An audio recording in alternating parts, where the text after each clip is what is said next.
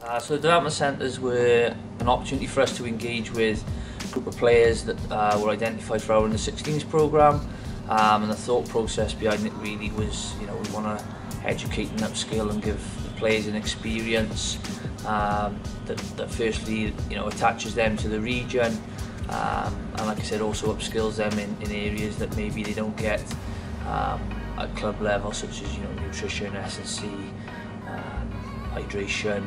And then also what it gave us the opportunity to do was expose them to some rugby coaching with our senior coaches, people like Gordon Ross and Simon Crossley from Narroway. We've been heading down to Crosskeys College and Newport High School to deliver some strength and conditioning taster sessions to the under-16s group there. That gives us an opportunity to test and profile our under-16s group.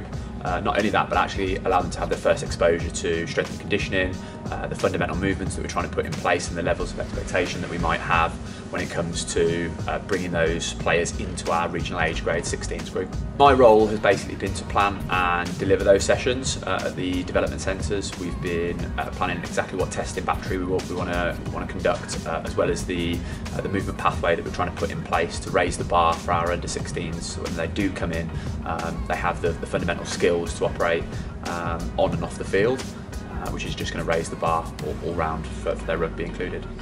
Hugely valuable to us as an academy group, and also to the players that we were engaging with. Obviously the guys are doing it day in, day out for a living, and there's always opportunities to learn off other people. And also one thing that we want to do, and a vision for us in the academy is we want to connect people and clubs to the region. We just hope that the opportunities for those extended sort of informal sessions through the development centres were an opportunity to do that with senior coaches. So we're going to bring both our training groups from our development centres into the training centre here, and then from there we're going to start to expose them to a little bit more intense training both on and off the field. We'll also be conducting some off-field learning around what it takes to be a professional athlete, everything from nutrition, video analysis, and their strength and conditioning will all be included in that. It's been brilliant to have some of the senior coaches come down and lead on some of the sessions at the development centres with the under-16s. It's been a great exposure for those groups, and now bringing them in, that they sort of have a taste of what it is to train with our Dragons, really. After the 3 development centre sessions, they've now started the Dragons 16s block. As we've done every year, we run an extended squad to ensure that we're keeping the net nice and wide, and we feel post-COVID that's vitally important. There hasn't been a lot of rugby due to the pandemic, and everybody's all still finding their feet through community club rugby.